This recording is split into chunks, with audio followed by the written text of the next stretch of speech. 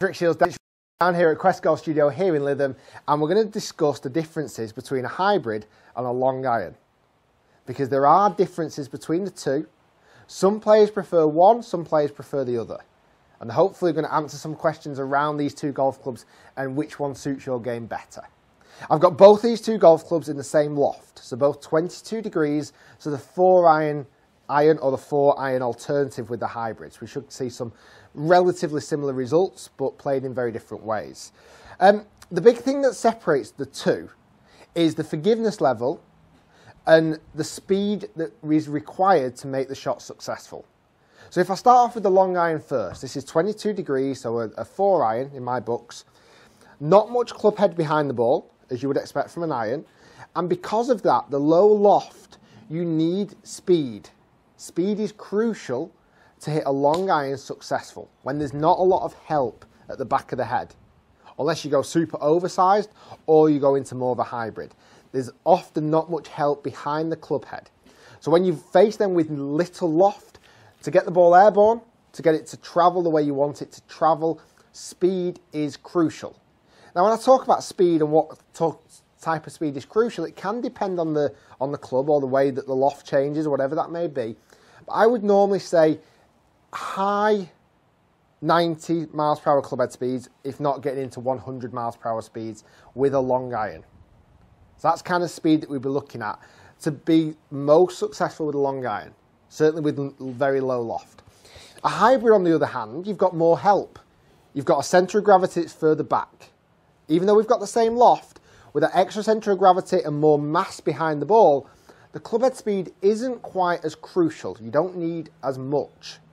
Typically with a hybrid, the ball flight is much higher because of that centre of gravity being pulled back, and much lower because it's got the space to do so. And because it's got a bigger, wider sole, generally much more forgiving. Let's talk about the differences of how we hit these two golf clubs. I'm going to start off with the 4-iron first. So with an iron, and because we've got low loft, again we need speed and we need to impart a very slight downward blow. So we need the club head moving into the ball with a very slight downward hit. Not too much to take a massive divot or too much grass or too much turf. Unless you've got tremendous club head speed, then you might be able to do so. But typically with a 4-iron, we want to hit with a very slight downward hit, but also a very clean hit. So making sure we're not hitting too much of the surface. The best way to achieve that, if we go with a 4-iron here, I'm going to place the ball position just underneath my left pec, so in front of centre. I'm then going to aim to get my sternum more over the top of the club head. That way then when I come into the shot, I'm going to hit less down than what I would do on a 7-iron or an 8-iron, but I'm still going to hit down, but really aim to catch the ball clean. I'm really aiming not to hit too much floor at all here. And this can be done. A downward blow can happen where the ground almost just gets kissed, almost brushed as it's making contact. Very little ground contact indeed.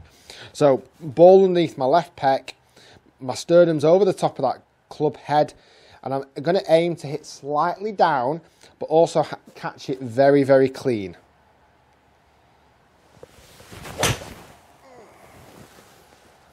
And there's hardly, it's a nice shot, hardly any contact with the ground whatsoever then. You could almost not, you could only hear the ball. Let me hit that shot again. So, ball underneath my left pec, sternum over the top of the club head. I'm going to aim to catch it slightly on the down hit, but very, very clean.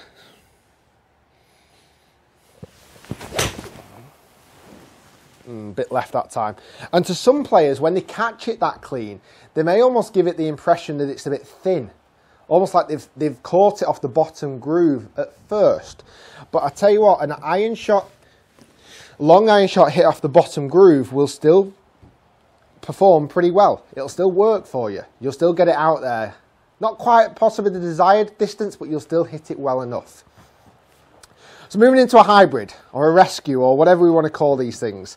A great addition. Came out maybe 20 years ago. Fantastic addition because Again, it eliminates the idea that you need loads of clubhead speed for a long iron. This now you don't need so much. Typically, weight is further back and lower. You get a much higher ball flight, even when the loft is the same.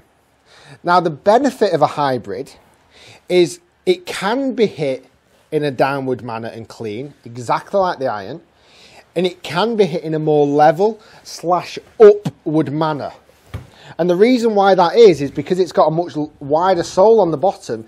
If we do catch this on the way up, and granted we might catch the ground just behind the ball, the actual contact won't be that bad because the bottom of the club can save us.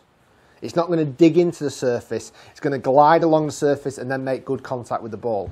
So it gives us so much more forgiveness. It gives us so much more room for error, margin for error. So I'm still going to go with the same setup. Ball position underneath my left pec.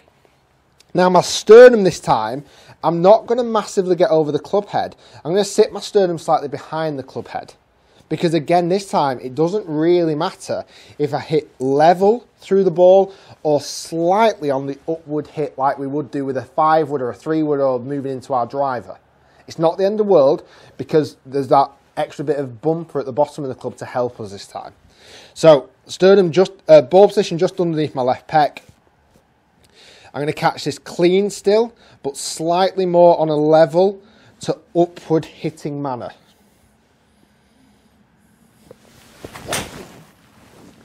And you can see there the ball flight is ridiculously higher. That is the same loft. It's a 22-degree golf club, exactly the same as the iron, but the height there, how many yards was it higher? Can I say it quick? 16 yards? 16 higher. I think that's 16 feet higher. Let's go one more. Ball here, it can't be 16 yards, 16 feet. Ball underneath the left pec. I'm going to catch this clean to slightly on the way up. And if I was to hit the floor, it wouldn't be the end of the world. It wouldn't be the end of the world. It's another nice shot. Let me just see what that actual measurement was. As you can see, there's hardly any difference at all in distance. Oh, it is yards, sorry, it is yards. So yeah, 16 yards higher up in the air. There's almost no difference in distance, just the difference was the height. The ball flight was, you know, that's what we saw that was different. And with the hybrid, you typically get a little bit more forgiveness if you do hit the ground first. My own personal preference, the hybrid for me is not versatile enough. I can't hit a hybrid low, for example. I can only really hit it up in the air. And sometimes that's not always the shot. With an iron, I can manipulate it in a way where I can hit it higher and I can hit it lower on demand. Hybrid, it's just a little bit one-dimensional. But still, for most golfers, that is exactly what they want it for. Height, ease of hit, and to replace a long iron. But if you've got enough speed coming into the ball, like I say, I want to say high 90s, going into 100 miles per hour, a long iron can definitely suit you better.